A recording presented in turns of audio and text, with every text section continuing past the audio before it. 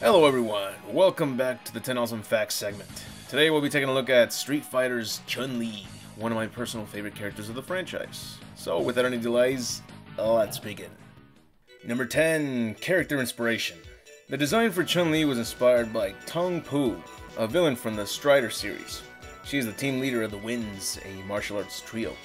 Now, I'm not too familiar with the Strider series. My first time seeing Tong Po was in Marvel vs. Capcom Clash of Superheroes, where she's a part of the Striker characters. So since MVC1 has Chun-Li as a playable character and Tong Po as a striker, you gotta team them up together cause it's art! Plus she's really helpful against all opponents, including Onslaught. Number 9, her original color. The main color you'll always picture Chun-Li sporting will always be blue. However, did you know that she was originally meant to have orange as her primary color costume?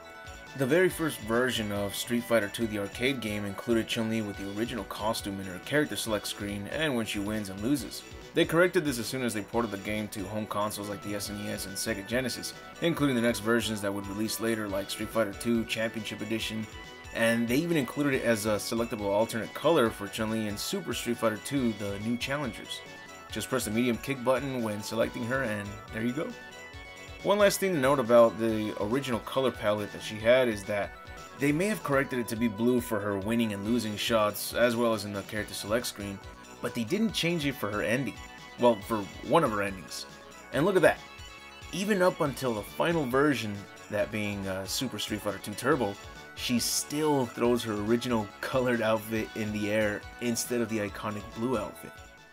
Number 8, cameos. As you might have already known, Chun-Li made a cameo appearance in Final Fight 2, appearing in the first stage where you can see her in the background enjoying some ramen noodles. But that ain't the only cameo she's made. You can find her in the first Breath of Fire game as well. Then in Breath of Fire 3, she makes another appearance along with Sakura. In the game Saturday Night Slam Masters, you can find her within the audience. In Mega Man 9, she portrays a news reporter. And in the Tokyo stage of Street Fighter 3 New Generation and Second Impact, you can find her in the background as well. Now, it is her, right? There are more familiar faces in this stage as well, but we'll talk about those later in a separate vid. Number 7, the Pachinko game. In 2008, a Street Fighter Pachinko game was released in Japan. Only this game's main character was Chun-Li. The game is called Chun-Li ni Makase China. But wait a minute. Can we say she's the main character when pachinko machines are just slot machines?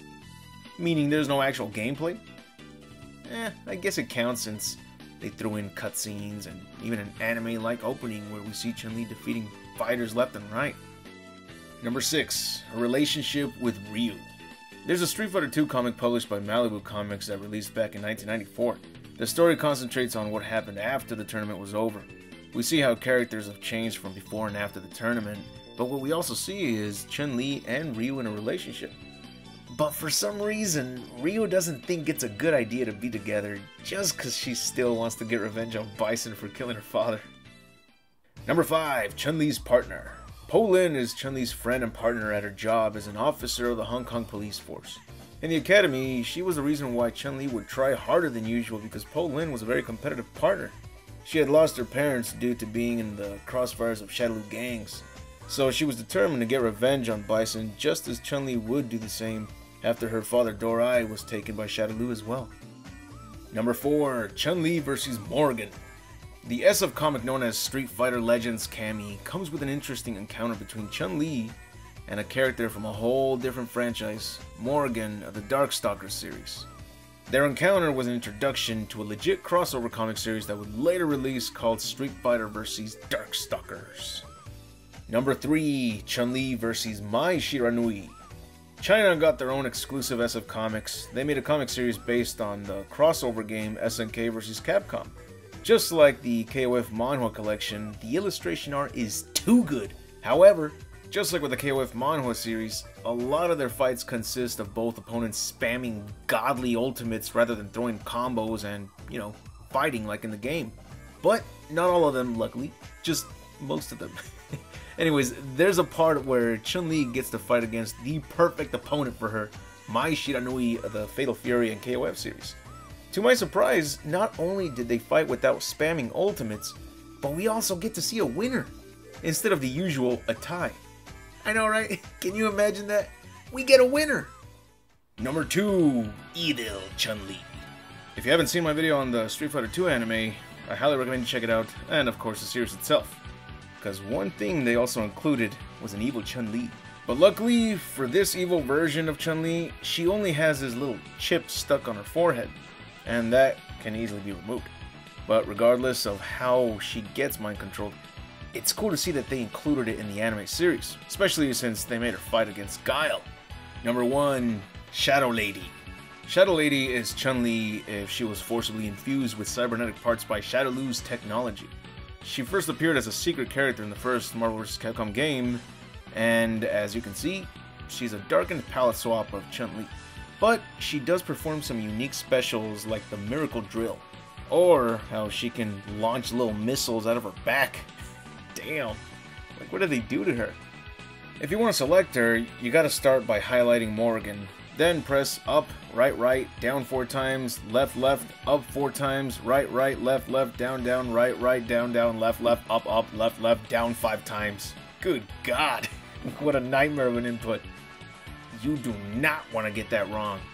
You can also unlock her by beating the game with Chun-Li, then at the character select screen, she'll be underneath Gambit's picture. But if you want to fight that secret character, it's a hell of a process. You gotta get the first attack for every single fight in the arcade run, finish 4 of them with a crossover attack, and the last 2 with any type of ultimate. Has anyone actually pulled this off? I mean, without lowering the difficulty or changing the number of rounds to 1? Because I'm sure you'd want to go up against her in a balanced match with the right difficulty to put that opponent to the test, right? Write down in the comments if you've ever managed to face off against her without cheats or handicaps. In Ultimate Marvel vs. Capcom 3 and Street Fighter V, the arcade edition, they bring her back as a costume for Chun-Li, but she does not perform her unique specials as Shadow Lady. In SF5, she was a limited time boss in an extra battle event called Pursue the Mysterious Mech. One more appearance she made was in the Card Fighters Clash game series, specifically SNK vs. Capcom Card Fighters DS, which released in 2007. That's it for the video. Thank you all for taking the time to watch this video, and if you truly enjoyed it, be sure to leave a like and subscribe if you want to see more content from this jabroni. I cover lore videos, facts, movies, and game reviews, all based on my favorite franchises such as Resident Evil, The King of Fighters, Mortal Kombat, Celebrity Deathmatch, The Mask, Dragon Ball, The Terminator, TMNT, and more. I'd like to give a very special thanks to all my Patreon supporters. This video is for you, and I hope you like seeing your name at the end credits of this video. And if you too would like to see your name at the end of a new vid, be sure to join my Patreon, where you also get to receive exclusive videos and updates such as new art panels for my Resident Evil Outbreak comic that I'm working on. Anyways, I'll see you all in the next video, and remember to have an awesome day.